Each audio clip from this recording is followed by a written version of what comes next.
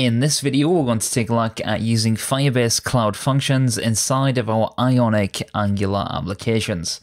So I have a very basic app here which is called Messages, and we can send a title and body across to Firebase.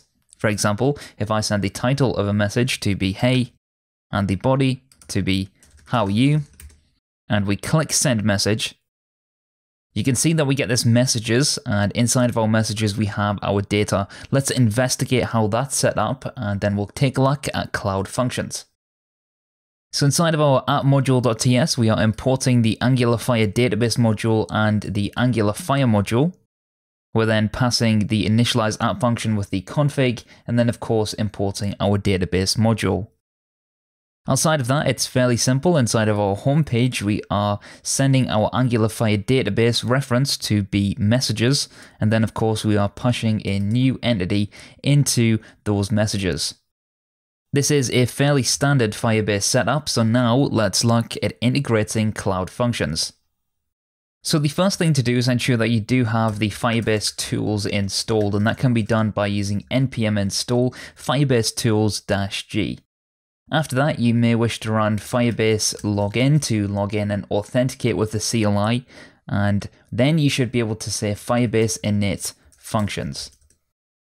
You may be asked to associate this with a particular Firebase project. Simply associate it with the project that you want to deploy the functions in. It'll then ask you whether you want to install dependencies with npm, select yes. And after that is complete, we should now have Firebase initialization complete, and then we'll be able to write our functions inside of index.js. So we'll have this functions folder. Let's move over to index.js, and you'll see that we have a very basic boilerplate. Let's start off by making a new function by saying exports. And what I want to do is basically turn the text lowercase and uppercase, so we'll write two functions based on that message ID. So we'll call this one exports.lowercase is equal to functions.database.ref, and functions here comes from the require for Firebase functions. And then we can pass in a reference, so this is similar to our client side. So we'd have messages slash, and then what I'll do is I'll put this placeholder for message ID.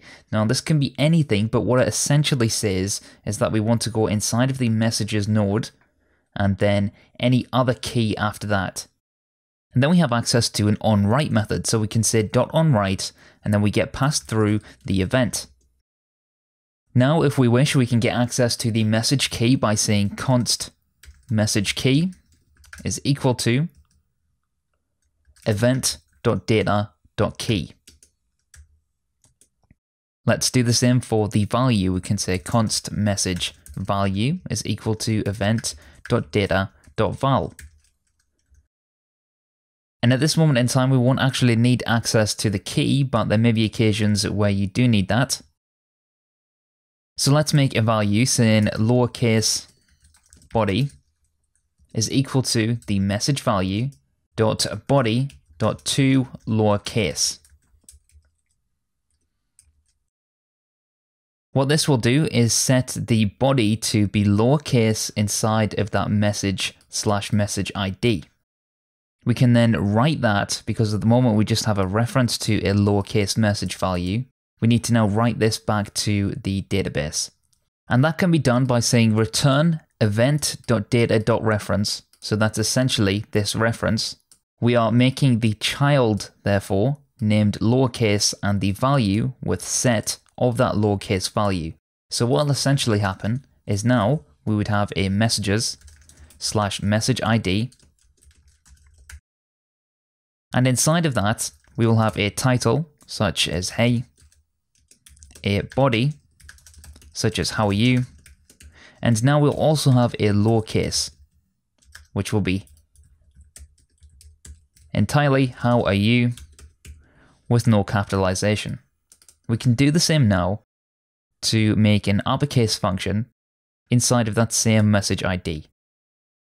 So I'll copy this entirely, and I'll remove these comments. And instead of saying lowercase body and lowercase, Let's call this uppercase. Let's instead make the function to uppercase and the const equal to uppercase body. And we can also keep a consistent capitalization with our case, so we'll do that.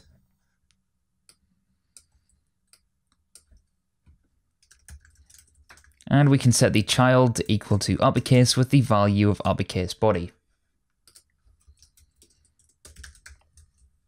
You'll have to obviously ensure that we set the lowercase body in the initial lowercase function too, so it should look like this.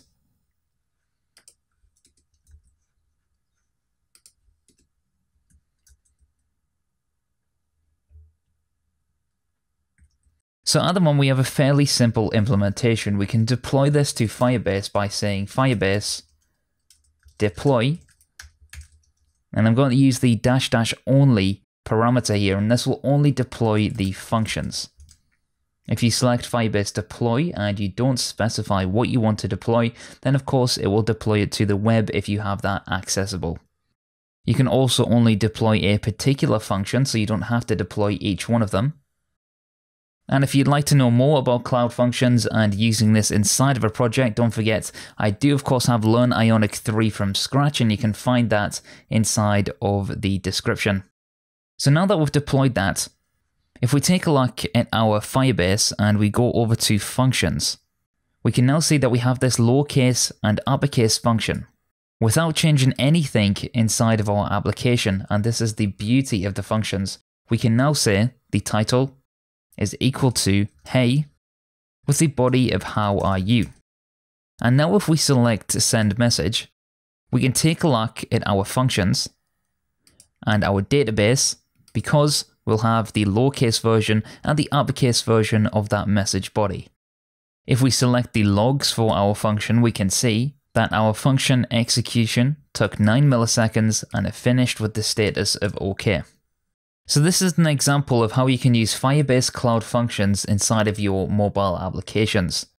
You can send more logic away to your Cloud Functions and off the client app, and this will obviously allow for a much leaner application.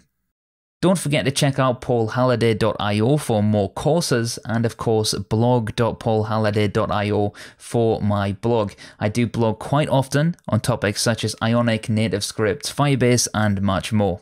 Until next time, I'll see you very soon in that next video.